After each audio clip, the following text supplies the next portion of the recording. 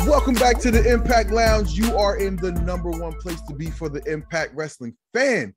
This is the Cool Factor Podcast. I'm your host, TW. And of course, I've got with me the man with the plan, the man of the hour, the owner, the operator of the Impact Lounge, the man who makes 2-for-1 drink specials of cranberry and vodka at the Impact Lounge, but only when we're all out of vodka. Ladies and gentlemen, give it up for BQ. I like cranberry vodka. I'm more of a pineapple vodka and pineapple and vodka. I'm sorry, not pineapple vodka, but pineapple and vodka. Okay, yeah. Nice. I used to be a Malibu Bay Breeze guy. The what's that? The pineapple rum. And a little cranberry juice in there. It's good. That was like my my onboarding to drinking. Gotcha. Starter piece. Real quick before we get started, ladies and gentlemen, go ahead and hit that like button. Okay, I need to see the likes on this video get way up. Go ahead, hit that like button, hit the subscribe button so you are subscribed to this channel, and hit the notification bell so that you get notified each and every time we drop some brand new fire content on this page. It's Sunday night, probably Monday morning by the time you hear this, and we are coming off of Impact's spring pay-per-view spectacular Rebellion, and we're going to get into it. We're going to chop it up. We're going to talk about what we like. We're going to talk about what we didn't like. We're going to give you some results, and we're going to spin it forward a little bit and see where we think some of these things are going. BQ, you ready to dive into this show? I am ready. All right, so let's get to it. The show kicked off on the countdown show with Eddie Edwards versus Chris Bay. Of course, you get these two and you're going to have a good match. It was real back and forth. Eddie Edwards won with a Tiger Driver, followed by the Die Hard Driver to get the pin on Chris Bay. Of course, Chris Bay was filling in for Jonathan Gresham, who I believe was out with a concussion. What'd you think of Eddie Edwards getting the pre-show win over Chris Bay here? Well, first I want to say about Rebellion in general. There was a great crowd. This was probably the largest crowd we've seen at Impact show in a while, probably since Bound for Glory in Chicago. And I think this was more. This looked like it was more. It sounded like there was more. But nice large crowd for the most part, very engaged. We'll talk about when they weren't. Just the overall presentation of the show was nice, crisp, and clear, and it looked good, sounded good, and usually when it looks good and sounds good, I usually tend to enjoy the majority of it. So as far as Eddie Edwards and Jonathan Gresham, that was the initial match. I'm kind of glad it didn't happen because I don't know who the hell you were going to book to win. I don't think it was a ROH title match, though, was it? That's a good question. I'm not sure. I am not sure. I was under the impression it was, but then they kind of pitched it like it wasn't. So if it was, there was no way Eddie was going to lose because Tony Khan's not going to have two Impact people as his champions. Right. I guarantee he's trying to get that title off Deonna ASAP, So, but this is what we got instead. I don't like seeing Chris Bay lose. It's like ever since he joined the Bullet Club, he's got a couple wins here and there, but for the most part, it's like the same. Him taking a lot of falls. So the match was entertaining. I want to say about Eddie Edwards though, I wish he would do more to change up his look now that his gimmick has changed. I'm surprised he doesn't have when he had the braids and shit before that looked absolutely ridiculous. He should have that as a heel, not now. I mean, right. Not right. I agree. Yeah. So he thought that looked cool. Yeah, dude. And it looked awful. And he's wearing a shirt that is like it's been one of his pro wrestling T-shirts for, before I started doing the Impact Lounge. So we're talking 6 years, man. He still rocks a lot of his like real old shirts, and I'm just like, why? Is there not a new Eddie Edwards shirt as Sean Pitback now that he's Honor No More? I know there's Honor No More shirts, but you would hope, right? He's been wearing that Honor No More shirt a lot, so I've seen him wear the Honor No More shirt. Okay, a lot. So Is he getting sneaky fat? Like, why does he wear a shirt? Is he getting sneaky fat? Eddie Edwards, is he getting sneaky fat? What have you been watching for the past 3 years? I say sneaky because it's not like he doesn't have like this huge gut or anything, but I mean, You said, why is he wearing it? You just need to close your eyes and think back to the Wolves, Eddie Edwards. You need to close your eyes and think back to the Eddie Edwards that beat Lashley for the championship. And then open your eyes and look at this Eddie Edwards, okay? There's got to be 50, 60 pounds difference. Got to be. damn, that's a lot. Gotta be, man. I'm telling you, like, it's significant. And I think that at Rebellion, he looked a little more fit. You know what I mean? He looked a little more fit. And I thought that was actually cool because listen, I'm not into body shaming, even though, wrestling is a cosmetic business, like whatever, yada, yada, yada, yada, yada. But like, I want to see these guys, like get their full potential. You know what I mean? So I want to see Eddie Edwards and all wrestlers. I want to see them all healthy. You know what I mean? I want to see them performing at the top level. Dog, by the way, speaking of which, Deonna Purrazzo busted out a moonsault last night that had me like, yo, I did not see that coming, man. I did not see that coming. So sometimes, listen, man, sometimes don't let the fat fool you, okay? Sometimes people are in better shape than they look. Okay. Right, absolutely. Yeah, actually, Cornette. I was just listening to Cornette on the way to work this morning. He was talking about Yokozuna. We're getting so off topic here, but he was like he was in shape for what he did. Right. You know, like there was a lot that he used a lot of energy for. So but we're not gonna get into that. But as far as this match goes, it was a good opener. I think a lot of people were disappointed Jonathan Gresham wasn't the opponent. I kind of preferred this. I just was disappointed that Chris Bay took a loss, and I noticed from this pay-per-view, because Bullet Club obviously is involved 3 times, Impact is fully embracing the cool heel thing. I hate cool heels like with passion. Chris Bay I tend to like more than the other Bullet Club guys, but as far as like the Bullet Club, I freaking hate the Bullet Club, and I always have. Right. Playing up to the crowd and getting them to chant with you, and man, maybe I'll get into that a little bit more in a tag team match, but they're fully embracing the cool heel thing, and they're embracing the tweener thing. So there's been many matches over the last like 2 months that have been heel versus heel. Right. And in some cases, you don't really know if we're supposed to treat someone like the baby face or not, like PCO versus Jonah. Right. Like what do you want us to do? Who are you trying to get us to root for and boo? Right. But this was another weird like heel versus heel match. But yeah. It was a good opener. The pay-per-view overall, let me just get this out of the way. I kind of give like a middle B. Okay. The first half was good. The second half, minus the main event, was not. So this usually is my least favorite of the 4 pay-per-views. It was better than I thought it was going to be because the storylines I thought freaking sucked outside of the main event. But I was pretty pleased up until a certain point, though. So this was a cool way to kick it off, though. Yeah, I definitely agree with that. This was a great way to kick off the show. I gotta say though, like, and this was a little bit of a theme for me throughout the evening. From a storytelling perspective, it just made me. It was curious as to why go with Eddie Edwards over Chris Bay. Now, you can easily say Eddie Edwards is currently a part of a more important storyline than Chris Bay is. Like, I think Honor No More exists to be a heel army for Josh Alexander. Okay, like I think they're there to be, like his main thing that he's going through, right? Because you heard when Eddie Edwards cut that promo when he was, his Why Eddie Why promo, he talked about how he didn't like that Josh Alexander got the shot to bring back the Impact title when he felt like it should have been him, right? So that was his whole motivation. And so that tells me that, like, this is what they're here for, is to, be a foil to Josh Alexander.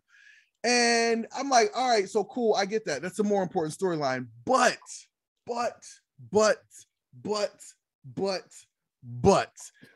problem with Impact Wrestling, to me, a major problem with Impact Wrestling, is that Impact needs to get younger as far as the fan base goes. Yeah. You know what I mean? Like the, you know, like you said it, like, you know, they had, you know, they had 500 people, you know, in the building out there in Poughkeepsie, and it was cool. But like, you know, I think a big part of the reason why this crowd can sound so up and down sometimes is because it's full of 40-year-old people. Like, we ain't got but so much energy to Right. be out there.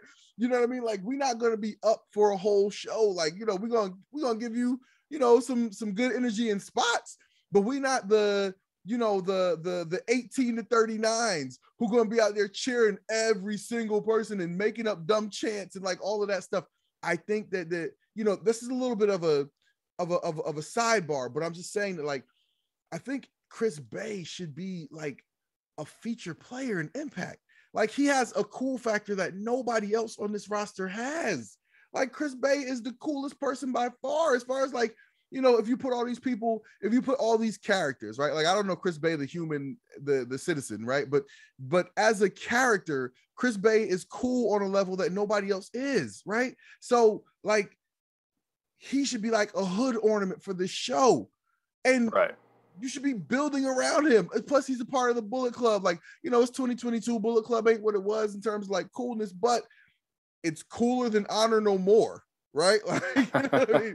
So I don't know, man. I'm like, where are you going? Like, what's your priorities? I get it now. Now that the whole show has played out, and I think I have an idea of where things are probably going.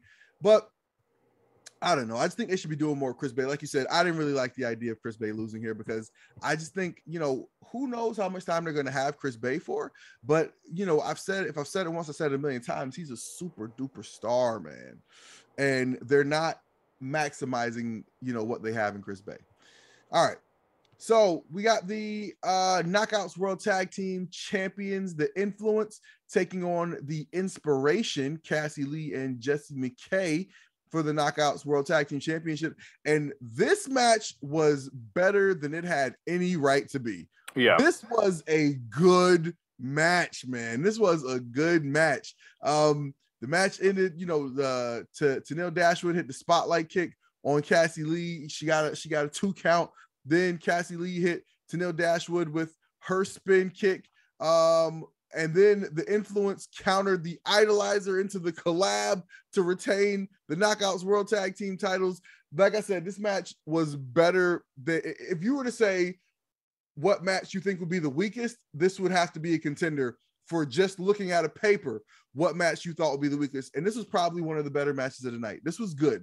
I enjoyed this. This wasn't in the top 3, but it was good. This was way more entertaining, way more fun than I expected. So that was what you think of this match? I enjoyed it as well. I like both the teams a lot, so you know that obviously helps for me anytime I watch a match. But I enjoyed it, and what the difference was between this and their other stuff is they didn't have the shenanigans of Caleb on the outside. Yeah, and that's what, rest in peace, in my opinion, hurt everything. Every time they had a match, whether it was 1-on-1, 2-on-2, like it was always some nonsense outside the ring with him. And yeah, I don't know why they let him go. You know, it didn't bring him back. He was this storyline feels like it's been going on for 6 years. And we went through all that just to write him off TV. Like, and then the way they fired him was like, he helped them win a match. So I don't know. It was just silly. It kind of bothered me because I'm like, man, I've been watching this storyline and, you know, play out for that how long, and that's your payoff. Yeah, I think he was upset he didn't get a birthday tweet from Impact, and he That said must be something about it. So yeah, gotta be what it was. You guys are the worst, actually. Bro, yeah, they'll bring him back when they need Suicide, man. So, man. but no, it was good. I kind of wonder what's next for both of these teams, though. Mhm. I was thinking, I'm just strictly like fantasy booking.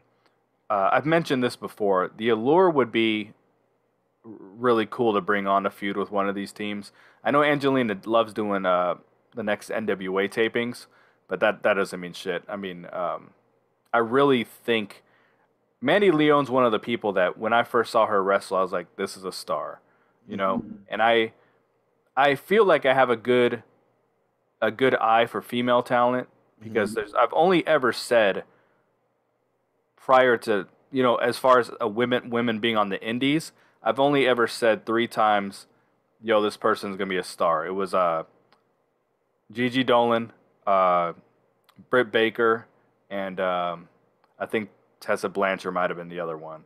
So, Oh, that's pretty I mean, good. I feel like I have a pretty good, It's a pretty good track record right yeah, there. you know what I mean. Um, Now Mandy Leon, I didn't see her on the Indies. I saw her in Ring of Honor, so it doesn't really qualify. But she's someone I always think is like, dude, there's so much star power there.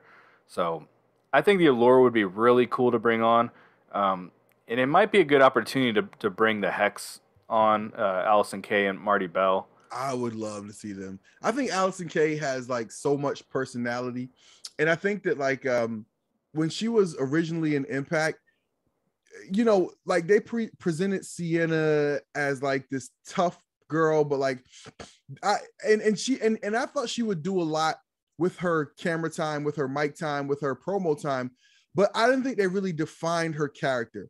And I think that like now, through her vehicles, the way she's promoted herself on, social media and just, all of her stuff that she's doing, I think people will have a much better feel for Allison Kay, just like as a personality, as a character when they see her on the screen.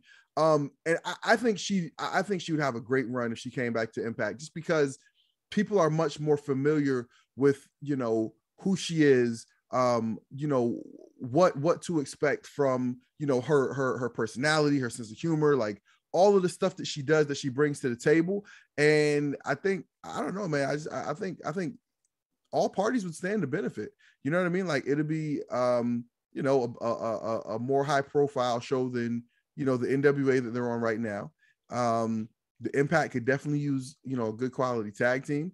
And again, like I think she's one of those people that just does great work. You know what I mean? Yeah. Like the the promos are going to be good. Give her some creative freedom to do some stuff she wants to do, to try some stuff. And to me, it's there. It's right there. That should be. I think they would be at the top of the list. You mentioned the Allure, but I would go with the Hex first things first. I would definitely Yeah. Oh yeah. I actually just saw them a week ago, Allison and Marty. So I should have asked them. Oh, like a Cracker Barrel or just No, at a convention. Mm. But I know them both. So what's that? Oh, cool, nice. All right, so the first match on the actual pay-per-view was Jay White versus Steve Maclin versus Chris Sabin, and your boy Steve Maclin bagged him and tagged him, and he got the win here. There was a spot here that I loved. There was oh my god, but how did it do it? You know what Maclin does, the thing where he runs in to like spear somebody that's already like stuck in the corner.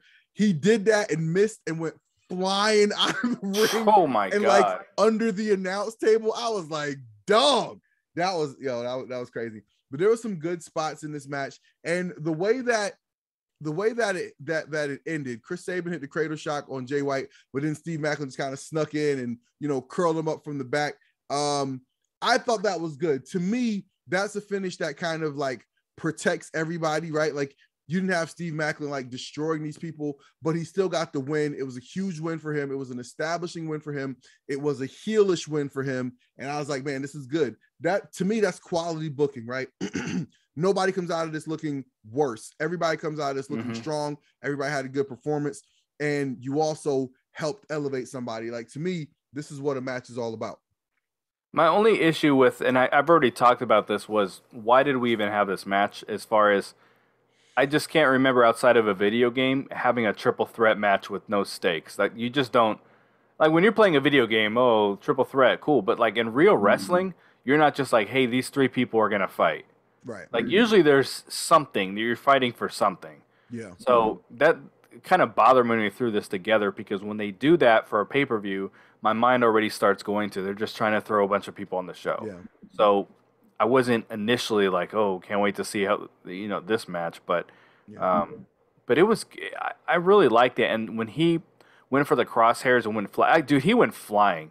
I mean, that was bananas the way he did that. And I thought it was a really good finish. I thought it was a creative finish because they could have written him out of the match there. I thought they did. I thought that was his, like, he's done for. Yeah. And then usually what we see in a triple threat is someone hits a finisher. This Blade Runner finisher, man, it's same finish. You know, I'm always talking about people having the same finishers, dude. Like, same finisher Alex Shelley has, and then you can go to any other wrestling show and someone's doing that freaking move, man. Like, that move does nothing for me. Anyway, so Sabin, usually what happens in a triple threat, one guy hits the finisher, and then you throw that guy out of the ring and you pin the guy who's down. But they did this differently, where Sabin hits the finisher on Jay White, and then Macklin comes up and rolls up Sabin. And as you said, everyone left looking okay. No one, you know, like you said, it was a defining win for Macklin. Like I wrote here in my notes, like I think I wrote those exact words. He needed a defining win because they were building him as this, you know, never been never been pinned, never been submitted guy, and then all of a sudden he lost like 3 matches in a row. Right. You know, like it's like, yo, what's going on here? So, this was good. I liked it. I liked it a lot more than I thought. Yeah, yeah. No, it was definitely good. I enjoyed it. I thought it was one of those things, like I said, good for everybody. All parties involved came out of it looking good. All right, up next we had the AAA Reina de Reinas champion and ROH women's champion Deonna Purrazzo with her champ challenge against Taya Valkyrie for the AAA Reina de Reinas championship. Taya Valkyrie made her Impact in-ring return as she battled Deonna Purrazzo for the title that she never lost, the AAA Reina de Reinas championship. And Tom Hannafin actually referred to that on commentary, you know, that Taya Valkyrie vacated that title to pursue other opportunities. And Taya Valkyrie hit a running crossbody followed by a drop kick to gain the early advantage. Valkyrie hit her signature snap German suplex off the ropes. Purrazzo brings her momentum to a halt as she begins to wear Valkyrie down in the middle of the ring. Purrazzo locks in the Koji clutch, but Valkyrie counters into a pinning predicament for 2. Purrazzo sends her back first into the apron with a modified leg sweep. Purrazzo avoids the road to Valhalla and follows up with a standing moonsault. I saw that. I was like, dog. Hello. Purrazzo launched herself off the top, but Valkyrie counters into a mid-air power bomb. Valkyrie successfully hits the road to Valhalla to dethrone the champ and become the new AAA Reina de Reinas champion. Taya with the win. What'd you think about this here? It felt right seeing Taya in an Impact ring. Now, the website added her to the roster and then they took her down. So I don't know what's going on with that. The wording here, right, was a little confusing, right? Like I feel like they've been talking about her. They've been saying her return. Right? Yeah, she's back. Yeah, a lot of saying that, and I'm like, man, they're really making this sound like she's like here to stay, and I just don't feel like that's the case. It doesn't feel that way, no. I don't like her new song, dude. I thought her previous theme was one of the best. Yep. And she used it at the Multiverse. One of the best theme songs in the company. Yep. And I don't like a lot of Impact theme songs. I think the majority of them are not good. Yeah. But that one I thought was really, really good. And then whatever she came out to, it was not the same. Like it just didn't.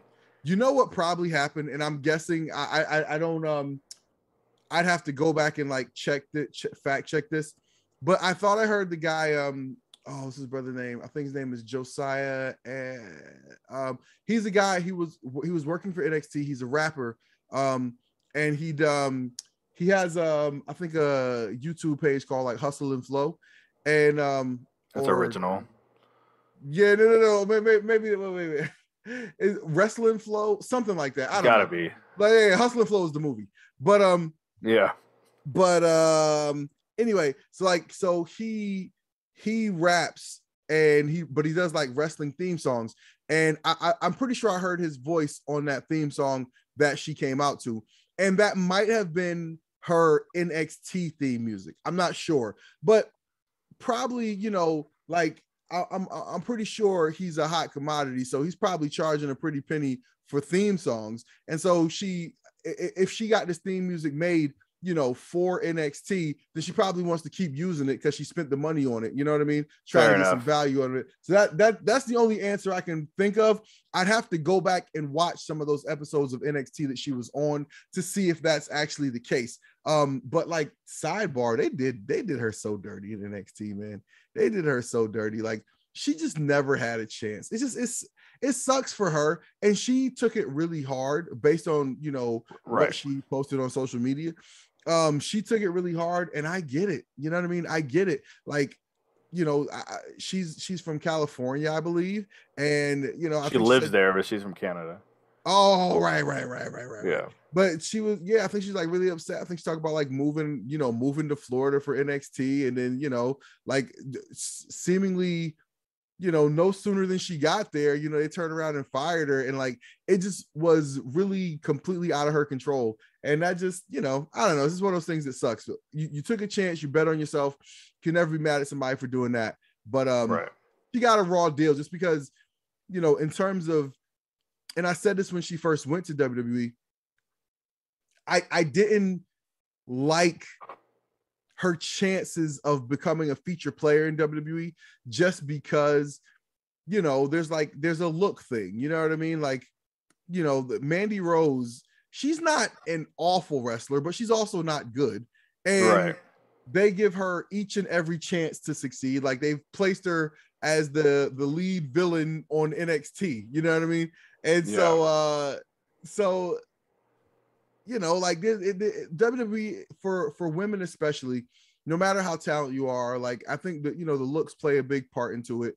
And I think like as much as they say they've evolved, like looking like a model goes a long way in WWE. You know what I mean? I was gonna say she's hot. What are you talking about? But you mean you No. standard like? I think a lot of it is her body type. Like, I think Ty is a good looking woman, you know what I mean? But I could totally see how she doesn't fit again that Mandy Rose, Alexa Bliss, Lacey Evans, you know what I mean? Like, think about, like, I was having this conversation with some people the other night. We were talking about how they're trying to repackage Lacey Evans. And are you familiar with Lacey Evans?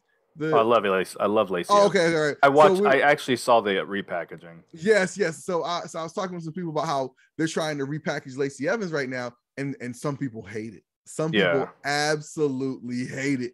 And I thought that was funny because I'm like, yo, I'm totally into this. Like, because I was following like her social media, watching her like, get herself back in shape after having her baby. And, she tweets about like, her husband and being a mom. I'm like, oh yeah, who can't get behind this? And so anyway, like I was a fan of the repackaging because I became a fan of her like off TV, right? But like a lot of people were not a fan of the repackaging. And I was telling people, I was like, yo, look, like if y'all don't like this is fine, but y'all better get used to it, because whether you like it or not, they're going to keep repackaging her. You know what I mean? Like, she's pretty, she's blonde, she's got, big boobs, like, you know what I mean? Like, that's the WWE look. You know what I mean? Like, they're going to, it doesn't matter if this don't work, she'll be back in another capacity. You know what I mean? Right. And where like Taya's like, she's tall, right, she's muscular. Mm-hmm. Right, exactly. Like she's athletic. The character piece is dope. Like, if you just give her a chance, you know what I mean? Like, it might not look like Alexa Bliss, but it's 100 times better than Alexa Bliss in every possible way. You know what I'm saying? So anyway, I thought she was doomed in NXT just for that reason. But yeah, look, it is what it is. So I'd love to see her be back in Impact for real, but I don't think she is. Yeah, I got that vibe like when EC3 was back, and we're like, he doesn't feel back.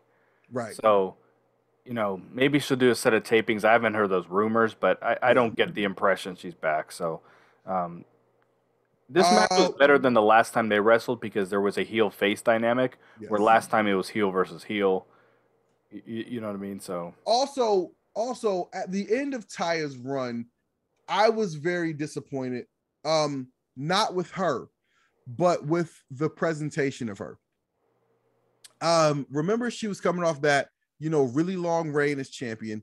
And then, I talked about how excited I was when we looked up and it was like, bam, all of a sudden we got Jordan Grace, Deonna Purrazzo, Kylie Rae, Taya Valkyrie, and I was just like, yo, like, holy crap, like this division is about to beat the shit out of each other. You know what I mean? Yeah, and, yeah. And they just didn't do it like that. They just didn't do it like that. And by the time that Taya had her match with Deonna Purrazzo, it was one of those things where, like, plus it was, it was the pandemic, and they were doing all the empty arena wrestling, and I don't know. I'm not saying that anybody was phoning it in, but it just wasn't done justice. You know what I mean? Like they didn't build it properly. A match like that, by the time we see Taya and Deonna in a ring, it should be a situation where we've both seen them just kicking everybody's ass up until this point. And so you're like, who's going to win? Right. Yeah. Much like this match was, right. There should be that genuine anticipation over who's going to win. And so that just wasn't the case then. Like at that point, you knew Deonna Purrazzo was on the come up, and you knew Taya was, plateauing at best, on the way out, at worst. So, it wasn't even close. The build wasn't even close. It was clear Taya was going to win this match, though. Like I just so? knew that's what was going to happen. Well, I mean, yeah, just thinking about it from the standpoint of like that AAA title, like there wasn't a whole lot of names based on the run that Deonna Purrazzo was on, right? There wasn't a whole lot of names that would seem credible for taking that off of her. Obviously somebody had to take it off of her, but yeah, I don't know. There wasn't a whole lot of names that seemed like credible for really like taking that off of her. And right, like Taya seemed perfect. She seemed perfect. She seemed to have like that perfect mix of like cachet, and she's also recognizable to the Impact audience. And it felt like the right thing to do. Now, let's spin it forward a little bit. Where do you see Deonna going next? Do you think she's gonna like spiral out of, like, because they got to get that ROH title off of her too? You know what I mean? And I've been looking at her with the ROH Women's Championship and thinking to myself, like, please just don't go lose to fucking Britt Baker, please. Yeah, because, that would suck. I just think that would suck, because while, yeah, a lot of people want to see this match, the problem is, it's like the champ run is coming to an end. Okay, cool. The champ story is coming to an end. It's over now. So like, what does that mean? Do you just go into like, she's gonna go on a losing streak? Like, I think that with a proper build, a Deonna Purrazzo Britt Baker match could be a huge deal. But like, as an Impact fan, right? Like, Impact just takes the short end of the stick from Tony Khan every single time. And so like Deonna Purrazzo is one of the few Impact properties that has been built up really well. And so like, I just would hate her to see I hate to see her just taking the L for, AEW's, B property, like just in some sort of like, undeserving type of way, some way that's like unbecoming of the run that Deonna Purrazzo has had as the ROH Women's Champ. Because Tony Khan has made it clear his people are not going to lose to people from other companies. Right. They keep bringing in, they're doing the Forbidden Door thing. They keep bringing in all these Japanese talent. Those guys have never won. The guys that they bring in, they don't beat anybody. They bring in as a special attraction, and they lose. I mean, we saw he wouldn't even pin Private Party with Impact. Crazy. You know what I'm saying? So, do you think that's more Tony Khan, or do you think that's more Scott D'Amore just trying to be very giving, trying to be like a bridge builder? I wouldn't be surprised if Tony Khan is like, you're not beating any of my people, or do you think Scott D'Amore is more like oh, we're gonna take good care of your people? I think it's both equally. I don't think it's one more than the other. I think it's those are both spot on. Right, they're both on the same page. Yes. That AEW. AEW should be held in much higher regard than Impact Wrestling. Yeah. Oh man, that's funny. All right, here we go. Let's get back to the show. All right, so next up we had The classic. We had X Division champion Trey Miguel versus Mike Bailey versus Ace Austin for the X Division championship. One thing I loved about this match when it started, when Trey Miguel came out, I like how he gave the little nod to his boys, the Fungo Rascals. I was like, man, I thought that was really, interesting, just because it was one of those things, like, we know what it is. Like, we know it, there's like real life things going on. And listen, I'm not going to, speak on the, I'm not going to, really just dive in too much to the whole domestic violence thing.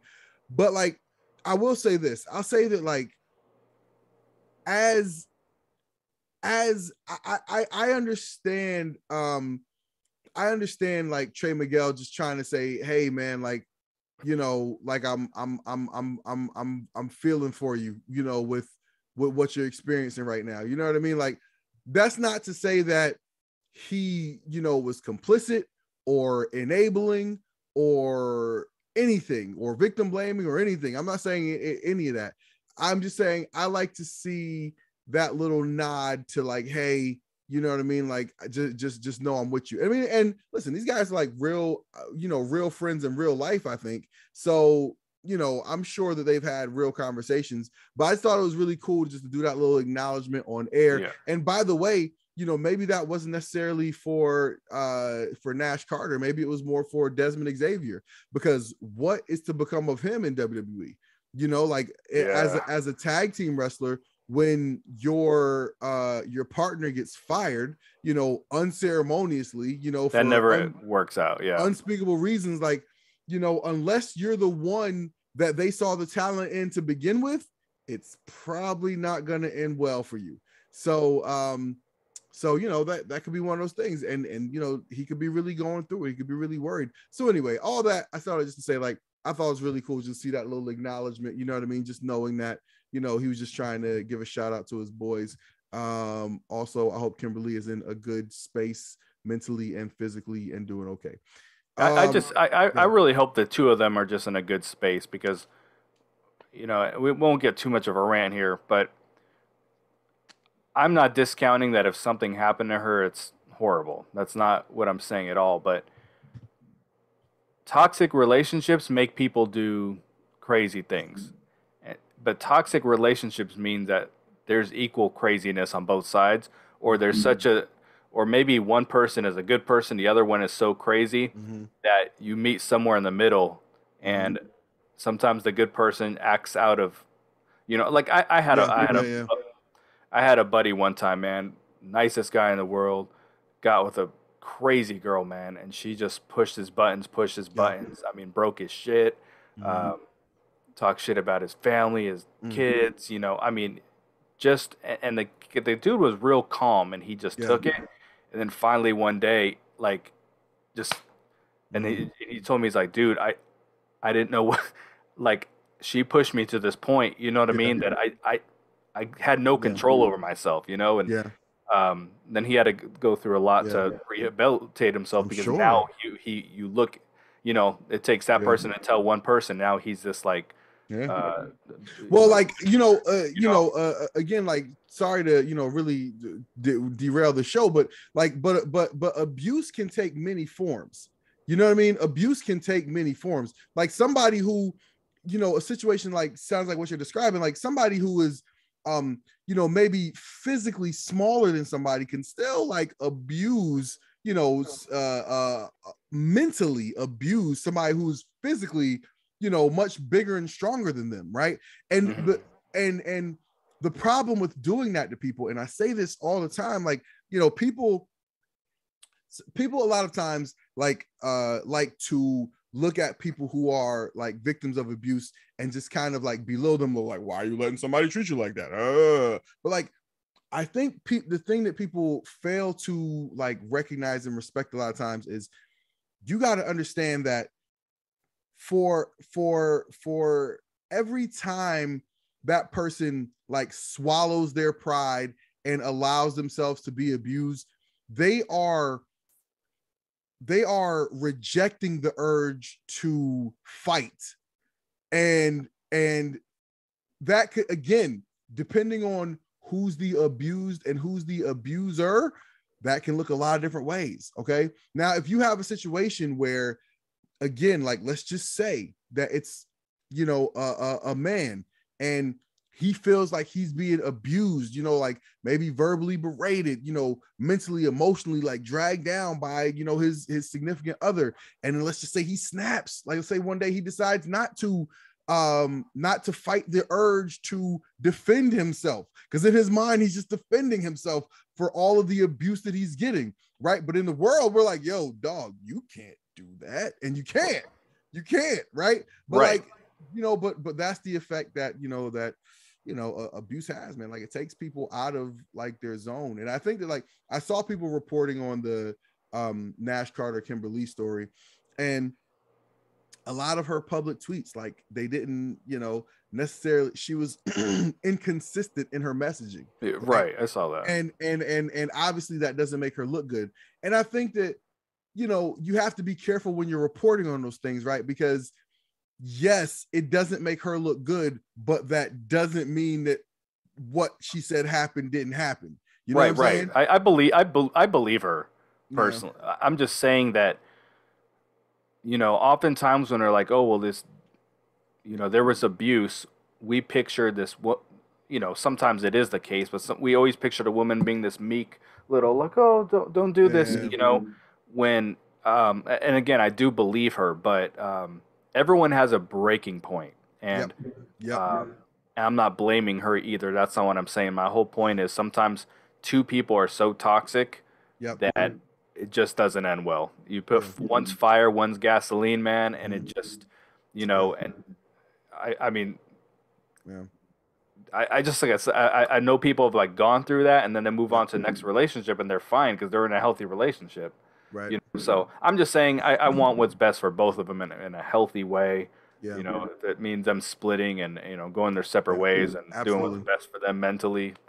And listen, I hope this conversation, maybe this conversation hits home for somebody, and maybe what we're talking about here is something that will help somebody pull themselves out of a situation before it becomes violent or fatal or anything. You know what I mean? So I think it's it's good to obviously we have respect for the situation, and we try to talk about it with some level of sensitivity and perspective, and perspective. Like, I think BQ shared a perspective that a lot of people don't usually think of, right? They don't think of like a man who felt abused until he lashed out, and then he became an abuser, right? Like, that's what I was getting at. Yeah, hurt people, you know what I'm saying?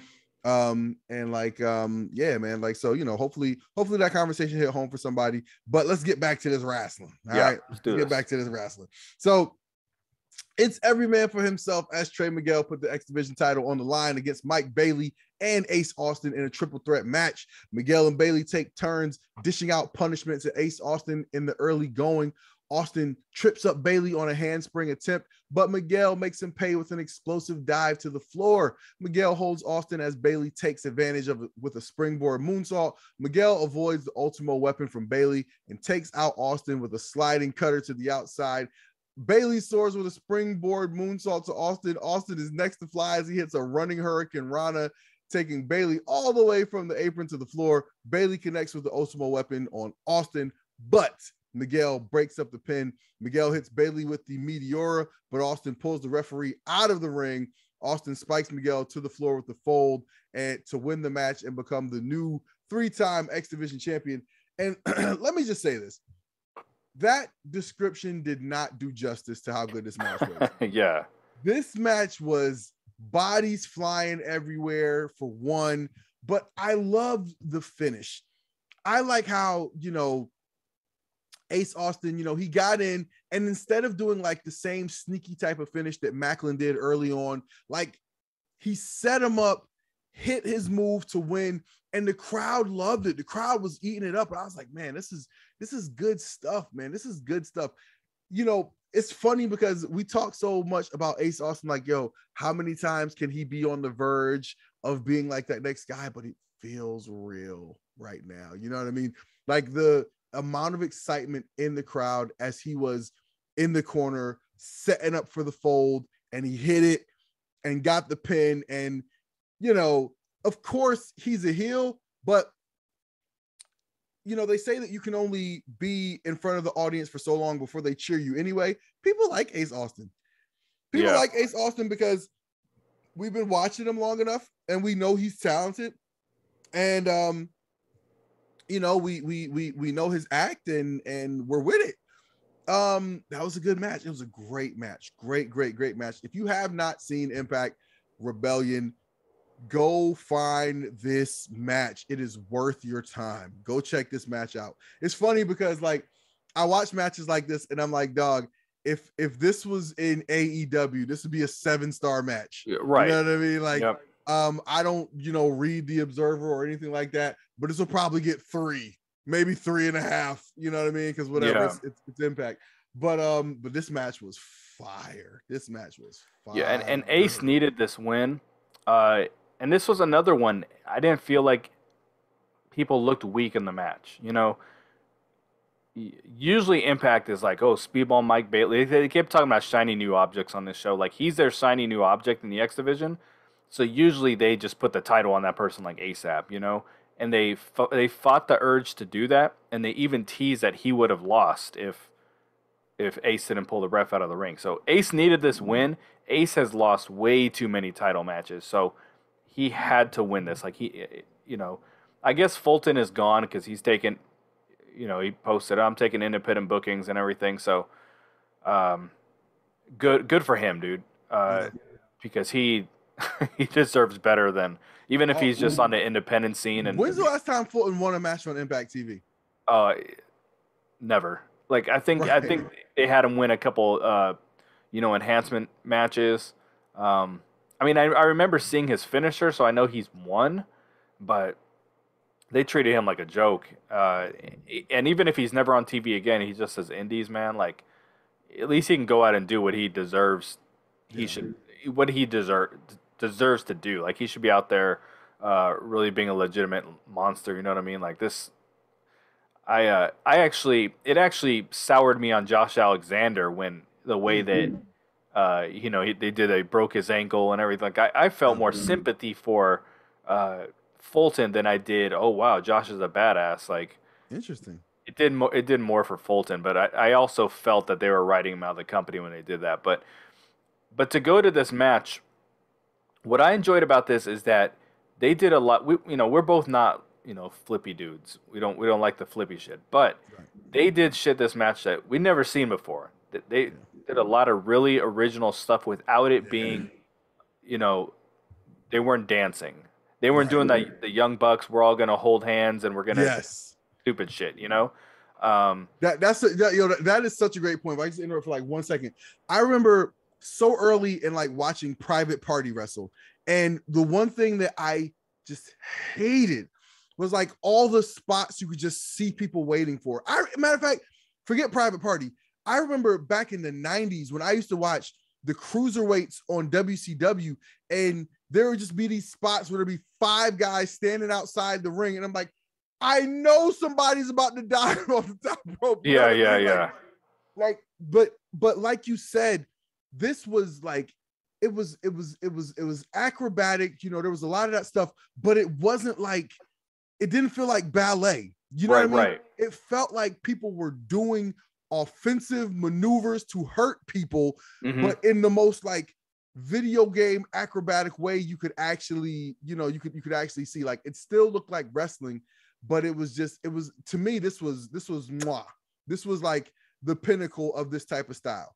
You know what I mean? Like, so often it just looks like choreography. You know what I mean? And this looked like wrestling. Like, I remember watching the Young Bucks versus the Lucha Brothers, that cage match. And they did literal do-si-dos, it was just so rehearsed. And like this, clearly they rehearsed the stuff, but they made it look like they came up with it on the fly, Right. They weren't standing in spots and helping each other out but a lot of it was original, just stuff we hadn't seen before. I was worried that this was going to end the same exact way the other triple threat did. Right. But they they did a little different. Ace pulled him out of the ring, so the, it was fun, man. This was there was times I'm like yelling at the screen, like just I would just pop like how cool some of the stuff was that we're doing. So um, it was crazy because this was almost on the pre-show, Right. Right.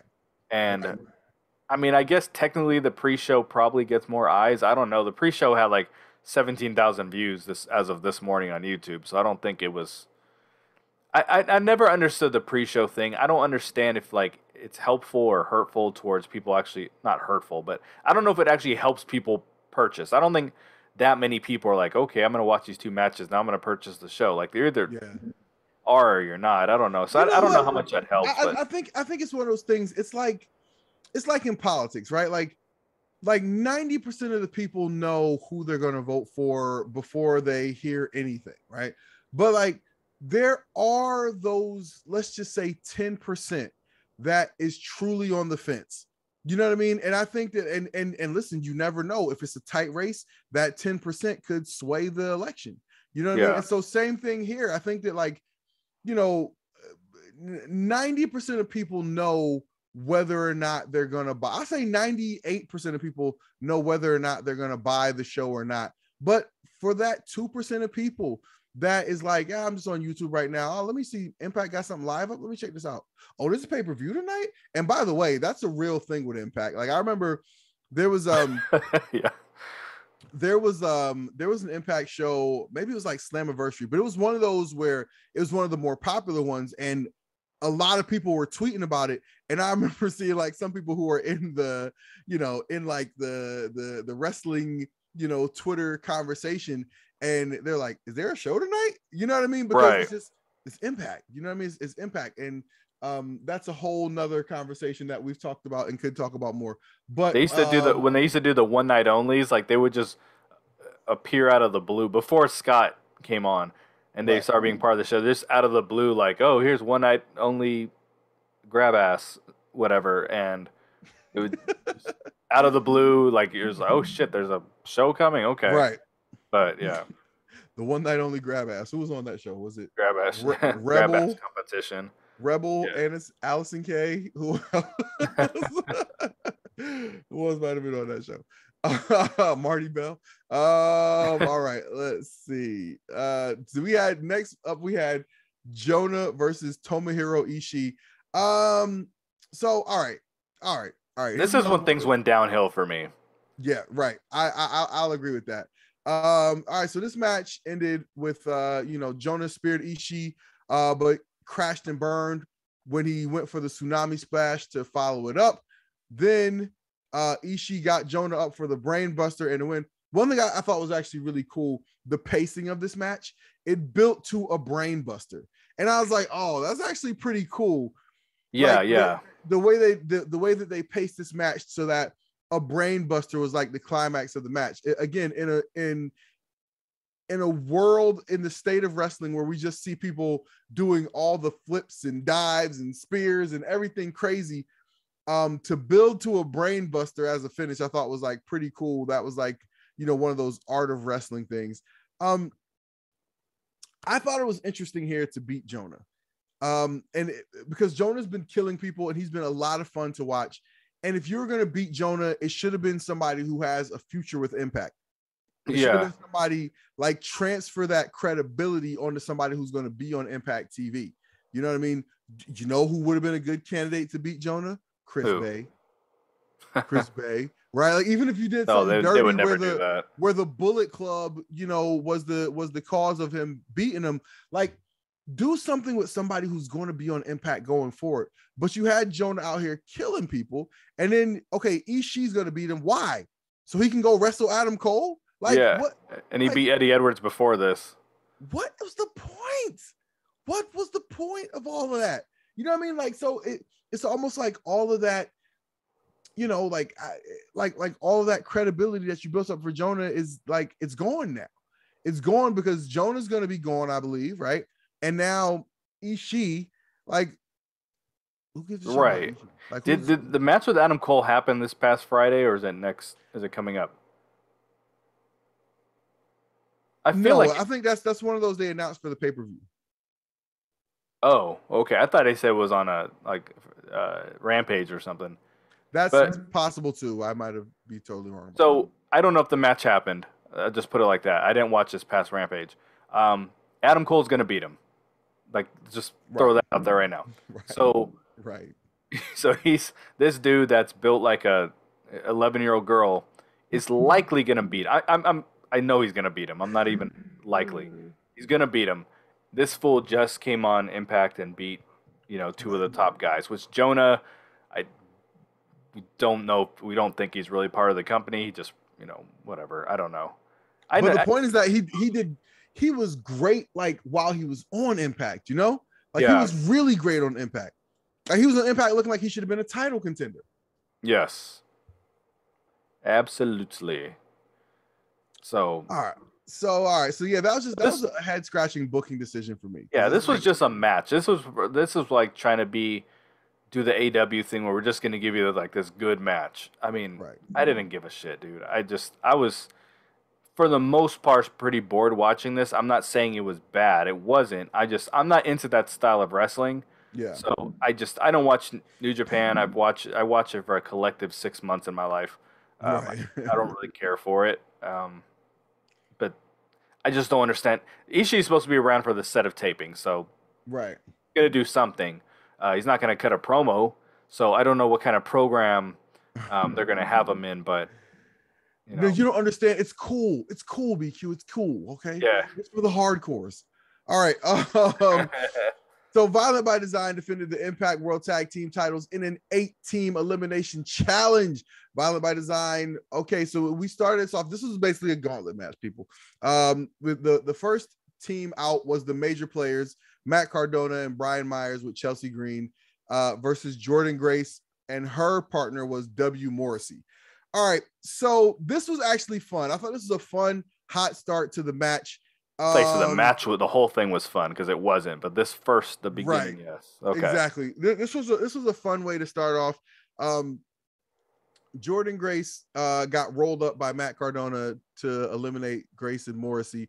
Then after that, Chelsea Green goes outside the ring and starts just slapping the shit out of W. Morrissey. And so we kind of knew what was coming.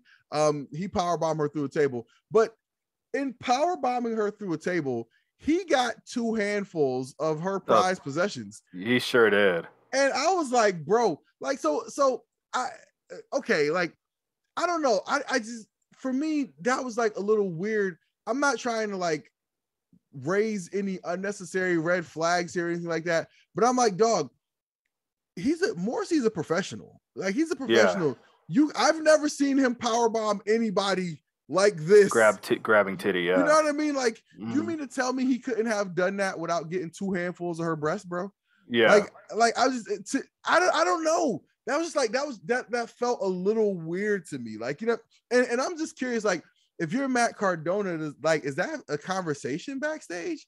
You know what I mean? Like, is it, again, because I'm like, it's wrestling, right? Like, part of putting your hands in weird wrestling is that's just part of the deal, right? Like, when you gotta scoop somebody up for a slam, like, part of it is you got to put your hands in weird places. But again, like, I don't know. Like you're gonna tell me you couldn't get her up for a power bomb without getting 2 hands full of her breast?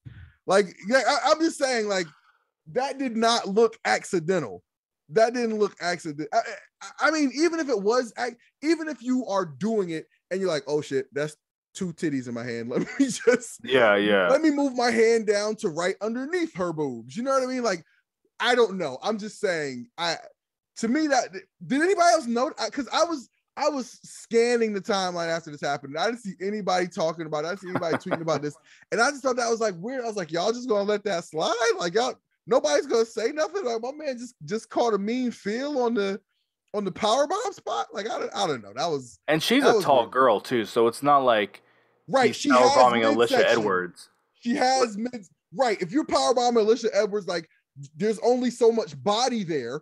Okay, so if your hands end up somewhere where they're not supposed to, it's more understandable, right? Like, you know what I mean? Like, Chelsea Green has midsection. You know what I mean? So like, I don't know. I just, She has don't know more that. torso. Yeah. Yes. So I don't know. I just thought that was weird. So I'm curious, man. Like I can't like press this conversation on Twitter, but I want to know, like, if you're Matt Cardona, are you saying something backstage? Like, are you like, Bro, you watch the play? Did she say something to him? You know what I mean? Like after the power bomb, because he's gonna see this on tape. You know, now if she didn't say something to him, we're completely derailing this because this match, who gave a shit about this match? But like this is the real interesting thing coming out of this match, okay? Yeah. If you're Chelsea Green, and let's say you're just trying to no sell it, as they tell women to do in wrestling throughout history. They're like, okay, listen, a man does some bullshit to you, no sell it. Just you don't want to be a problem. You know, we don't want them thinking we can't have women around because women don't know how to act if you're not just going along with just what the boys are doing, right? So like a lot of women are told to no sell it. Go watch Dark Side of the Ring. Yeah, I know. Exactly a lot of women are just told to no sell it when they encounter some bullshit on in a potential situation like that. So let's say she was no selling it. If you're Matt Cardona and you're watching the match back, you not gonna be looking funny when you see like that finish. You're gonna be like, dog, you didn't feel his hands like all over. Like, I mean, so does he say something to her? And then does he say something to him? Like, I'm just curious. I just want to know. I want to know how that's handled because again, we're all professionals here, right? And is it professional for W. Morrissey to, again, once you recognize, there's no way you didn't recognize where your hands were at no point in that move because it wasn't like a quick, let me lift you up and power bomb. He lifted her up, turned around, then power bombed her. Like he knew in his hands. He knew what was in his hands. I just listen, drop down in the comments below. Am I tripping? Am I tripping? Drop the comments down below. Tell me if I'm tripping. Did W. Morrissey get his money's worth? Okay. Oh my gosh. And if you were Matt Cardona, are you stepping to W. Morrissey backstage? Drop in the comments below and let me know. Because I feel like that's got to be a conversation. So I got a rant here about the major players, Morrissey, this whole story. So a couple of weeks ago, they do you can call it a debut, whatever, the major players. They form before our eyes on the show, attack Morrissey, they attack Mickie James backstage. They came off like, yo, this is going to be a really entertaining part of the show. Like they're going to be potentially what the coolness that we thought Honor No More was going to be. It just felt interesting. We knew that Cardona was capable of a lot as a heel. Him and Chelsea got that turn. We've liked Brian Myers, so we put them together. Oh man, we're gonna get something real cool. So they attack these guys. The next week, Cardona, the NWA champion, is going through a table. Like Morrissey is getting his comeuppance the next week. They should have left Morrissey on his ass, dude. Like, what was the point of Morrissey getting comeuppance the very next week? Jordan Grace comes down freaking randomly, helps him get that comeuppance, and they're raising their hands and rah, everything's good. Why? Why are they already like knocked on their ass? Like so far, the major players has taken Brian Myers out of the comedy role, but it seems like it's weakening Cardona, which is weird. Like he's the last person that should have went through a table there. He has an Impact Championship that means nothing, but he's also an NWA champion, so it's just very weird to me. And then we have this match. The major players come out first. These motherfuckers should have won the match. Like I felt they should have been, like, no doubt in my mind, the tag team champions. That's who I picked to win, and then they came out first. I was like, okay. And then when Jordan Grace came after, I was like, oh my God, they're really going to do this now? And this is what bothered me, and it's shocking to me that this didn't cross anyone's mind. Last week on the show, they should have just left Morrissey laying there. There was no reason to bring Jordan Grace. Now on the pay-per-view, when Jordan Grace's music hit, and people would have been like, "Oh shit, what the hell is she doing in this match?" And then Morrissey's music hits, it would have been a complete shocker. Instead, like we knew exactly what was going on, and they just continue to get more comeuppance. I mean, I know the major players won the match, but then these motherfuckers laid him out after the match again. Yeah, obviously, you know, there's the Chelsea thing. We were just talking about that. But I mean, they took him out and then they stayed in the match. They easily could have just got themselves counted out, or they just maybe there's no countouts. They could have just left and protected themselves. Instead, they stayed and looked like even bigger fools and lost to the Good Brothers, another heel team. So the whole beginning of this was like it was cool to me, but then all of a sudden I got really annoyed with it, and I feel like it was a really missed opportunity for just a little bit of shock factor to just have Jordan Grace randomly come out who hadn't been on TV in weeks. Just have her come out and then Morrissey's music hit. All of a sudden, whoa, like the commentators were like, "Oh my god!" Like, dude, you knew exactly who the hell was coming out. Um, so I don't know. I don't want them to drop the ball on this major players thing because I think it can be really, really good. But right now they're looking like fools, very early. So Yeah, you no, know, I think there's still some I think there's definitely still some legs to this. I would say, again, like it depends on okay. So Impact, we got maybe when we're all done with this, we'll talk Impact Wrestling direction after this is all over, and we'll come back to this. But I think that like that's just the biggest question that I think Impact needs to answer. I think that in terms of like the overall booking of this, right? There was a big influx of talent kind of all at once in Impact, right? You know what I mean? Like the Bullet Club seemed to kind of out of nowhere. I don't know more. Like just all these people kind of became available what seemed to be unexpectedly. right? And now you got all this talent with some name recognition on the show, and you got to find a way to use them. And that kind of flies in the face of what Impact has done so strongly, which is tell good stories. Tell good stories and build talent, right? Those are the two things that Impact has done really strongly over the last, 3-4 years. And so, I don't know. I mean, I don't say don't use the talent you have that people know, because I guarantee you there's been a bump from people wanting to see what, the Ring of Honor people are up to.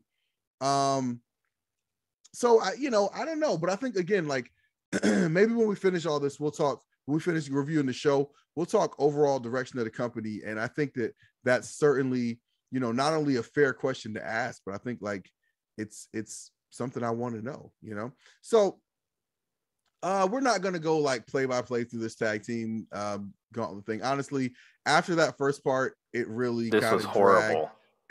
And And how the did Good this Brothers, end? man, this was the shit when I said they're leaning into the cool heel thing. You got like really the only babyface tag team in this match that is over, you could say. I don't know, my opinion. Swan and Max should have been champions a long time ago. They're in there, they're getting their ass whooped, and the Good Brothers are, starting chants and all this shit with the people. Like, I fucking hate them so much, dude. Um, Yeah. hate the Bullet Club, dude. Um, I like individual members of it, but like the whole idea of it, I can't freaking stand, dude. Yeah. It just so bothered me. I think it was Rich Swan was on the ground, and this dude's starting chants with the crowd. I mean, Yeah. um, but All right. this fucking match sucked. This whole freaking thing. I'm sorry, I hated this. All this just Tell us to how you really feel. all this just to put the titles on Heath and Rhino. Granted, Right. Violent by Design won. Heath and Rhino are going to take the titles off them. So we're going to Right. get this feud again that freaking no one cared about the first time. And they kept wrestling each other when it was like, oh my God, are you done? And now they're going to do it all over again. And then I, I didn't, oh my God. I didn't like Yeah. this. Yeah. Yeah. No, I totally agree, man. I think that like, I don't know. I don't know. I mean, like this is the when they got down to Heath and Rhino versus Violent by Design, I was cringing because I was like, oh God, are they gonna They're put gonna Styles on win, Heath and yeah. Rhino? And I was just like, because again, it just leaves me asking the question of like, what is Impact doing? Where is it going? Like, how does this benefit me as a viewer? And I was happy that Violent by Design won because I'd rather see them with the titles than Heath and Rhino because I don't find anything interesting or really funny about Heath and Rhino. I don't. Not at So all. Um, yeah, Violent by Design, we always felt like that they've had the titles a couple times. They were just like transitional champions, but then they end up winning. They end up winning these matches. So I mean, good for right, them. They're trying to add some legitimacy to them, right, as champions or whatever. So that's all good. But I didn't. I wasn't having fun watching this match. yeah, Like Swinger and Zicky Dice came out and all that. I'm just like, yeah. ugh. All right. So up next, we had the Knockouts Championship match. Tasha Steelz versus Rosemary. This was it was okay, man. Listen, Tasha Steelz needs some good. She needs some good matches under her belt. I think that like maybe through no fault of her own, Tasha Steelz has felt kind of cold coming into this. Yeah. Mickie James has been so good that she's cast a little bit of a shadow over the Knockouts division. And like, I think we've been kind of looking forward to what's next from like, the Mickie James, Chelsea Green story. There was just like a lot of build to that. So we got to this show and there was no Mickie James. And, Tasha Steelz is going to have to find her fire back. She's going to have to find her fire back because Tasha Steelz is great. But again, a lot of the story has been what's going on with Mickie James.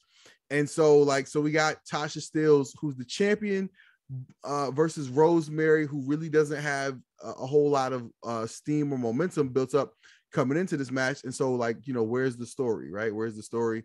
Yeah. Tasha Steelz, she won with a cutter followed by some sort of like driver situation. And It was a horrible Falcon Arrow. Yeah. Right. I remember seeing that and going like, man, like, I don't know if Tasha Steelz is like strong enough to be doing that move. Like maybe she needs to, switch it up and find something else. There's like, she has this like crucifix bomb pin. And unless you get the timing of it, it's one of those moves like the Canadian Destroyer / Tequila Sunrise / whatever, where unless you get the timing right, it looks like crap. It looks like fake wrestling. And I hate that. Like we all know wrestling is a show, but like the moves don't have to look like we're just playing along. You know what I'm saying? And so, so anyway, she needs a better finisher. Well, she uses a few finishers because she uses the frog splash, which doesn't look good. The crucifix bomb, the blackout, which I like the move. And then I don't know if she added this Falcon Arrow. I appreciate any wrestler who has multiple finishers. I agree with that. Because then you don't know when they're like. That's why I enjoy Deonna Purrazzo's matches because she might make them tap or she might hit the Queen's Gambit. But when you just have that one move and you're just like, you just know that's the only move they're gonna fucking win with. Like it's just not as entertaining as like like Bryan Danielson has like 3 or 4, and he purposely did that when he came to AEW. He won his first like 4 matches with different moves, and I'm like, so when he wrestles. In WWE, I used to hate him. They used to say, "Oh, the submission specialist," but he had one submission move, the Yes Lock. Right. When he was in the NXT, the competition, he used to do all these really cool submissions, like Zack Sabre Jr. And then once he went to the main roster, he just had one move, And I remember watching him, and I'm just like, dude, it's the same finish, So any wrestler who can bust out various finishes, I can get behind him, but. This match, the crowd was dead from the tag team match. Yeah. That whole shit storm we went through only had one good tag team match in it, and that was the Willie Mack and Swan versus the Good Brothers. That was the only competitive, like, I guess you could say the Violent by Design, Heath and Rhino, but I don't think the crowd really cared. But that tag team match completely took them out of it. They get to this, they're dead for this match, dude. Rosemary's always over, so she's gonna get a reaction, but Tasha Steelz has had 3 matches since being the champion. She's lost all 3. Granted, there weren't one-on-one matches, but she got pinned in a tag team match. She, lost. Granted, she wasn't pinned again, but her team still lost the knockouts 4-team match. And then there was something else she did too, where she lost also. And it's just like, okay, dude. And then Rosemary ain't beat nobody. She wins this battle royal. And remember, we talked about who the hell's gonna fight Tasha Steelz next, and I was like, well, I guess you could heat up Rosemary real quick, and that's exactly what they did. It was just the crowd knew that this match was bullshit. When I say bullshit, everybody knew Rosemary wasn't gonna win. Everyone knew that Tasha Steelz just needed an opponent, and so that's what this was. And they made it the semi-main, and they gave it the big, you know, uh, not entrance, but the ring announcements at the beginning, everything. They made it try to seem like a big deal, but it's just like, yo, no one cares about this match because they haven't given us a reason to care on TV. They had Tasha Steelz attack Rosemary to "We Own the Night" last week. Like that's pretty much it. A couple weird promos. And I don't know, man. Rosemary's just not clicking the way she used to, dude. I don't know what it is. I don't know, like something's like missing that the aura is not. Yeah. I don't know. It's weird, but Rosemary's always over, but the crowd, they were exhausted from that tag team match, and they just didn't enjoy this. You could hear that they didn't enjoy it. And I tweeted out 2 or 3 days ago. I said all 3 title matches have the potential to end with the spear. And I'm always talking about the damn spear and the finishers. And then I told my buddy Mike, I said there is 0% chance that they protect the spear for Moose in the main event. Right. And sure enough, Rhino, and these matches were in a row, the 3 matches in a row. So Rhino hits the spear, gets a win. Rosemary hits the spear. Tasha Steelz kicks out of it. So, someone like Jim Cornette, who I'm always saying I listen to for entertainment, he would have lost his mind if he saw someone kick out of the spear knowing Moose needed it in the next match. And then Moose hits the spear in his match. Josh Alexander kicks out of it. And they're like, no one's ever kicked out of that. Granted, they haven't done it when they haven't kicked out of Moose's, but they just kicked out of a spear about 15 minutes ago. So. Oh my God! Listen, man. Hey, this is the product we love. Yeah. All right, so it was time for the main event. And the story was great. The stage was set, and this felt like a big time main event. And I was of the mindset coming into this match that there should be another sort of screw job for Josh Alexander. I thought they should have taken the turn where we find out that Scott D'Amore was the one placing all the obstacles in his way. And he's, somehow protecting Moose, and just push this story out even farther, because I was watching Busted Open. I was listening to the Busted Open podcast, and Tommy Dreamer was talking to Josh Alexander. One of the questions that he asked him was like, when you're getting that reception from the crowd, like, does it feel real? Do you feel like a star? And I was sitting here saying, like, yo, that's my number one problem when I see Josh Alexander come out, is there's no pop. There's no pop. I noticed, yeah. The music hits and there's no pop. And for the story they have told with this guy, like, they've done that right. They've gotten that piece right. The story has been good. Excellent. The story's been good. He has all the reason, all the motivation. If you're a viewer at home, you are on this guy's side. He needs to get vengeance for what Moose has done to him and his family and make it right.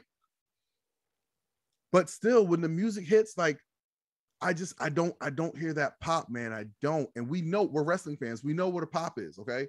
We know what a pop is. There's applause, but it's not like, yes, get the fucking yes. You know what I mean? Like, it's not natural to just to act like that to a bunch of ominous tones on a keyboard. Right. Like, it's just, there's no energy to the song, so the people are not pumped up for him. Yeah, that's a great point. I think that's a great point. So, like, again, and so, Josh Alexander comes out, everyone's excited. We know we're here for his night or whatever, or the culmination of his story. And this match absolutely 100% delivered. Yeah. 100% this match delivered. And I liked how the way the match started was just Josh Alexander whooping Moose's ass, like all over. And I'm like, dog, this is perfect. But This is with what it should wrestling be. moves. Like he was Yes. purposely didn't want to show anger, so he's just doing wrestling moves. Right. Like he was Right. wrestling a jobber. Right. And like and once they settled down like past the initial stuff, it was like, yo, Josh is just whooping this guy all over. Like he's taking out, like he's doing what he said he was going to do. I'm making you pay for what you did to me. Like this is not just like a wrestling match, like this is personal. And it was just so good. And then this match had like layers and stages, and I was like, oh my god, this is just so good. It was masterful.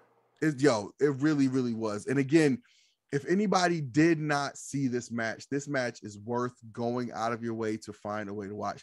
This match was a classic. It was so good. It was so good. So again, Dave Meltzer probably gave it half a star, but yeah, but it was good, man. It was good. I mean, like, y'all can drop your comments below and tell us what you thought of the match, but I thought this was phenomenal. This was the best Moose match I've ever seen.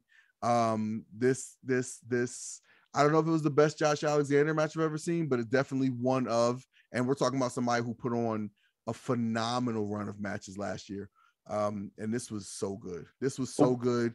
And it was the finish that we should have gotten. You know, it was the finish that we should have gotten. Josh Alexander won. It was satisfying. Celebrates with the wife and kids as the show goes off the air. What was you gonna say? We actually got to take it back to earlier in the show where it actually had Josh with Jade and his son, and then right when Scott came out, I was like, "Here we fucking go, dude!" But he was talking normal instead of the Josh, you know, like he was talking normal to him. But this is a part of the story, like he said. You said you wanted your coach, not your boss. Yeah. And then he laid out the story there, like, you know, you can't let your emotions get the best of you. You have to take from him what is most important to him, because he's trying to affect what's most important to you. Like, he gave legitimate advice, and that started the story. So then when the match happens, it's like, you know, Josh was going to run and attack him, and then he just stopped, and they did a collar elbow tie-up, whatever, and he's just like, you know, the story was like, I'm not going to let my mind get the best of me, and yeah. You know, he was just out wrestling him. Like I said, like he would wrestle a jobber. But what I mean is, like, he approached it like, the story is almost like he approached it in the beginning like he was just wrestling a match. They gave him, like, he got to work that night. They're like, hey, dude, you're wrestling John Schuyler tonight. And he went out there and just wrestled him. You know what I mean? And but yeah, there was just so many layers to it. And I keep dropping Cornette, man. So I'm listening to him the other day. Or name dropping him. I'm listening to him the other day, and he goes, well, I guess we're going to have to start watching Impact now, because if the Briscoes are going to be on there, because he loves the Briscoes. You know, and his co-host Brian Last is like, oh, hell no. Like, I'm not that desperate. You know? Right. And it's so frustrating, dude, because I listen to the reviews they do of NXT also. I watch NXT maybe like once a month, but I still listen to the reviews. They hate almost everything on NXT and AEW. And the stuff that they're just like, this makes no sense, and this, Impact doesn't have those problems. The things that they want to see from these shows, Impact does. That's what, like, is so frustrating to me, that guys like these, they're influencers to the wrestling community, but they paint this picture like, dude, that's a waste of my time. I'm not gonna watch that. I mean, they say that, like, you know, this dude straight up said, oh, no, I'm not that desperate. I'm not going to watch that. They're inconsequential, you know, they're irrelevant. You know, but they're doing these really good things, and it's kind of like, you know, if a tree falls in the woods, isn't, you know, anybody hear it, however that that phrase goes. But so I'm worried the wrestling community is not going to get to really understand how important how good this match was. But also, if you didn't know the story leading up to it, I mean, I don't know how I would look at this match if I didn't know the story. You know, if I was just watching it, I might have been like, this is boring. I don't know. Interesting. But you need it in context. You need to know the story, and understand the story being told, the storyline that is, and then understand the Right. story being told in the match. You know, I think that's a fair point. I think that's a fair point. You know, like if you had no knowledge of the story, you know, how would you be looking at the match? But for me, like I don't really watch matches like that. Like I actually really hate watching matches. I struggle to watch matches where there's no story, where I'm not invested in a story in any way. So like I don't know. That's like uh, that's almost like a moot point. Like to me, like knowing the story is a big part of what made it so good. You know what I mean? Like knowing the story and wondering where the story is going, right? Like where is it going to pivot? Is there going to be a screw job? Is there another layer to Josh, you know, to Josh having to chase and get this title? Is Moose going to find some sort of underhanded way to get the title? So like, I mean, I don't know. The story is a big deal. Like I can't separate the story from the match. Like, I mean, that's just for me because like, and don't get me wrong, a lot of people can and do, and a lot of people like again, I get this with people all the time, right? Like a lot of the current generation of new wrestling fans that are into the flippy dippy, as we say, right? Like they just want the action. But for me, I'm like, the action should be for a reason. There should be a reason you're doing that flip dive, triple explode into flames move, like whatever, right? Like, so for me, I don't know. I can't really separate them. And the fact that the story was what it was is the reason why the moves made sense, right? So yeah. call me crazy. But so all right, so Rebellion was in the books, and so for me, I mentioned throughout this review a couple of times that there were a couple of what I thought were questionable booking decisions, like you know Eddie Edwards over Chris Bay and Jonah losing to Ishii, that type of thing. Where do you see? Give me just coming out of this, if you got some guesses for where things are going forward. And then I got one more question after that. So I'm actually really confused on what's going on. But that's not necessarily a bad thing because I hate super predictable storylines. But it is a bad thing at the same time because I think it's really jumbled right now. And I used PCO and Jonah as an example earlier. So so let me throw this out there. Shout out to Pat. He told me this. He was at the tapings. He said, as someone at the set of tapings, you had no clue what the build to Rebellion was. You had no clue what matches were at Rebellion. Obviously, there's a couple they had to name drop a little bit here and there, but I don't know that when they had that battle royal, I don't know that they said it was a number one contenders battle royal. Like they always be like this special match, you know. But he said watching it, he had no clue what the build was to Rebellion, and that's how. And you could tell when Jonah wrestled PCO the other day, people were cheering. They started off like, let's go Jonah. And then it was like, wait, is he the bad guy? And then all of a sudden they switched to booing. I heard this on TV. Like they started cheering and all of a sudden, and they were booing PCO. And then they switched because they didn't know who the frick was who. And I don't know if they're just leaning too much into the tweener thing right now. But they're doing a lot of heel versus heel shit. And I don't know who's good and who's bad. I don't know. Like the Honor No More thing just should feel. You should be like, dude, what's next for them? Who the fuck cares, dude? They are not interesting anymore. And I just got. I've got this weird feeling that Eddie Edwards is going to have that match with Jonathan Gresham eventually. He's going to lose. They're going to shake hands, and he's going to go back to being a babyface, and Honor No More is going to jump him and all that crap. And then they're going to go try to join the new Ring of Honor or something like that. Like, I just don't feel that Eddie Edwards' heel thing is going to last long. I don't see why it would, because if the Honor No More thing fizzles out, like, what's he... That's the gimmick. That's the gimmick of why he's a heel. So... I don't know what they're doing to Honor No More. I don't know what they're doing with Eddie Edwards. Like the Bullet Club, they just mess it all up because they're heels that are trying to get over like baby faces. Um, you would think Eddie and Josh angle is coming next, but I don't really know. And then you got Tasha Steelz, who they're probably gonna have to bring Mickey James back to do something with her. I don't know who the hell else. No one is really built up. Um, and then they got a couple new knockouts in Giselle and Lady Frost, but they kind of teased they might be going after the tag team titles. And the two of them, they have them on this like equal path. They're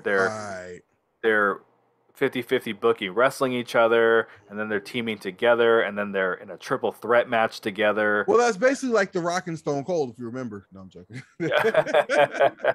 But I just mean they're not elevating either of the two above each other. They're at a complete standstill. And then I don't know, like, is Alicia going to be part of this Honor No More? So, like, at first it was interesting, like, oh, is she going to join Eddie? Like, now who cares? Nobody cares. You know what I mean? Because the Honor No More stuff isn't that good anymore. And maybe it's because the Ring of Honor thing threw a wrench in it. That could possibly be what it is. But and then we know we got the Briscoes coming. Who are they going to fight? You know. Oh yeah, I expected to see them at the pay-per-view. Yeah. I guess they don't want to waste them in that crap match. I wouldn't be surprised if they were supposed to be in it, and that's probably why they put Zicky Dyson Swinger in there. Possibility, I don't know. I say good move though, because they wouldn't have like saved that match. No, nobody could have saved that match. Right. They deserve something bigger than that. Like that was just a throwaway. Like let's get everyone in the on the pay-per-view type of thing. So, yeah, I don't think they were supposed to be a part of that, but the tag team division is stronger than it's been in a while, but it's muddy at the same time. Like it's, you know, I'm interested to see this episode because I don't know where anything is going. All I can say I know for sure is that Heath and Rhino are going to feud with Violent by Design because that's always how it works. You have a gauntlet match. Whoever's the last two, they're going to feud.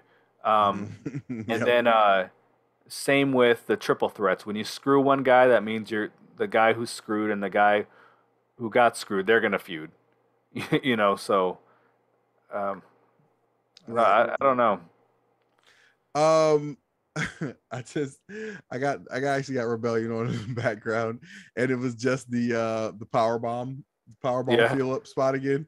And I'm like, dog, go back and watch the spot. Like, to me, it does not look like that was unavoidable. I'm sorry, it just does not look like that was unavoidable. Like he had her up, and like I don't know, like when he first picks her up, it looks like she's like checking to make sure she's not falling out, but he very quickly gets his hands up there. And I'm just like, I don't know, dog. It's not like, do you think he heard her say, oh, my top? And like, maybe he was trying to cover her. Do you think that's a possibility? Do you think he was thinking quickly? I don't know. Oh man, I don't know. I'll say anyway. Okay. So as far as like where it's going spinning forward, I don't know. I also there's a lot of I don't know, because like we talked about earlier, a lot of this didn't have a whole lot of basis for booking coming into it. Like, you know, they just threw, you know, the Good Brothers and I don't know more, and you know, yada yada yada. So I am interested to see, like, you know, where it's going forward. Here's what was my one extra question before we get to my final question. There was a little promo for, what was it, EGV or EVG? Yeah. What do you think that is? I couldn't tell. Part of me at first thought that might have been a promotion for an event where they were like teasing different like people. Like when I saw the there was like an X-ray there, and I was like, is that like teasing? Like, is that like a dental X-ray? Is that like a Britt Baker tease? Yeah. But then I watched it. It was the Chelsea Green X-ray. I'm kidding. Yeah, yeah. Then I was watching it. I was watching it again. I was like, you know what? The only pictures here are like male superstars. I was like, so no, that makes me think this is a person, and this shows that like they're targeting these people. So I think this is another repackaging for Sami Callihan. It But is. I think it. I'm fairly certain it is. yeah. I think I saw on Twitter that the little code was something about that. It said Sammy. It was SAMI. So Ah. yeah. I mean, I can. They're probably gonna do an Eddie Edwards thing where Eddie turned his back on Impact, so now Eddie's the heel, Sammy's the babyface. Like that writes itself. So that's most likely gonna be what they do. The EGV, it probably stands. It probably. I don't think it's a name. It's probably a whatever his new catchphrase is. It could Right. be. I mean, it's a hacker thing, so it could be everything goes viral or. Oh, that's You it. know. That's it. That's it right there. Everything. That was it. Yo, oh my God, you hit it right there. I bet you that's what it was. I bet you that's what it was. Everything goes viral. Everything goes viral. All my pun people, go ahead and or pun or acronym. All my acronym people, all my puzzle people out there in the audience, go ahead and drop your thoughts below on what you think EGV might actually But say. I don't know if that makes sense though. I don't think everything goes viral. Like Could though. but I It don't know. There's could. a lot of phrases like when the New Days like had their Bootio cereal. Make sure you ain't booty. Like that doesn't make sense. I eat That's true. Like, the there's booty no way cereal it to can make make sure I'm sure not. you ain't booty, because you could always still be booty. Yeah, You know because what I you're mean? eating the booty. So You could eat the cereal and you could still be booty. Like sometimes, just sometimes you're booty. So this was my real final question that I had. If you were a betting man, which I am. what's the Slammiversary main event? I would have said it was.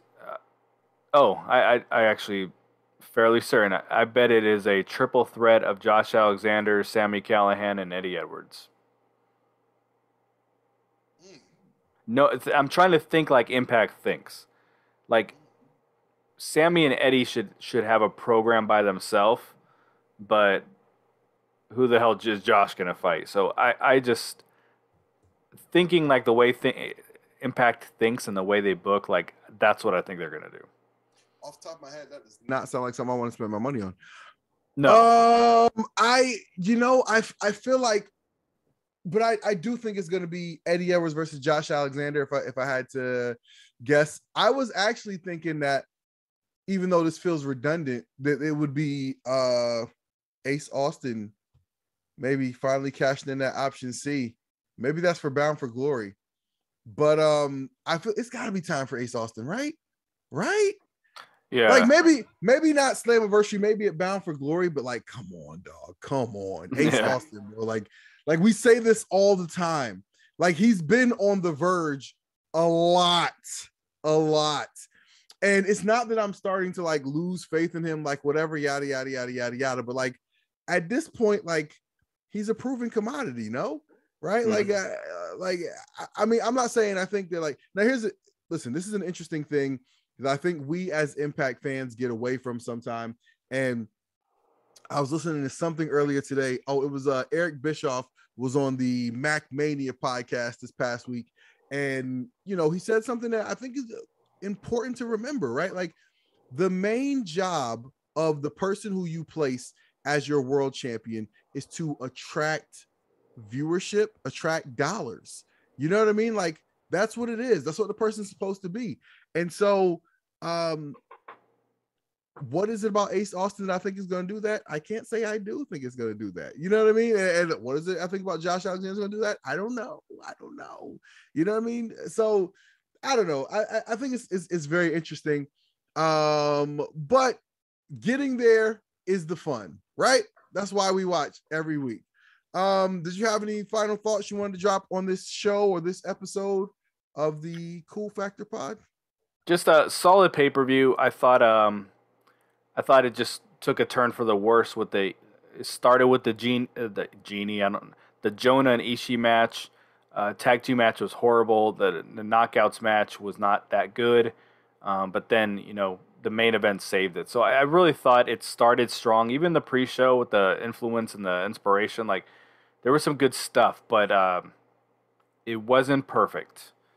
And this is not the pay-per-view they usually go all in on. It's usually like a very transitional, like starts the build to Slammiversary, but I don't know.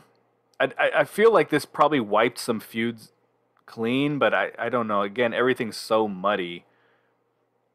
I don't know if it's a good muddy or a bad muddy. I don't know if it's like good where they're just trying to, they're gonna hit us with these feuds and we're like, okay, cool, or they don't even know what's going on. I don't know what's happening, but yeah. So hopefully, they'll find a way to, make it interesting, make it fun on the journey there. We hope you guys had fun on this journey with us, going back and reviewing this Impact pay-per-view, Impact Rebellion. And if you didn't, please tell us about it in the comments. You know what I mean? BQ, tell people where they can find you out here in these social media streets. at BQ Speaks on Twitter. Yes, and you can find me at TW Talking About on your social media of choice. You can also follow my podcast page at Talking About Pod. Got some fun content coming up. I'm probably going to talk about the Forbidden Door. That was one of the biggest stories this past week. So this Forbidden Door pay-per-view is causing a lot of conversation. I think I'm going to get some thoughts on that this week on the Talking About Pod. Just follow the page at Talking About Pod. Follow me on Twitter at Talking About Pod. Follow my YouTube channel at Talking About Pod. All right. But if you like this, if you love this, if you enjoy the content that we're giving you, again, like, comment, rate, and subscribe. But the most important thing you can do is tell a friend to tell a friend. Let's bring more people into the conversation. For BQ, I'm TW. Peace.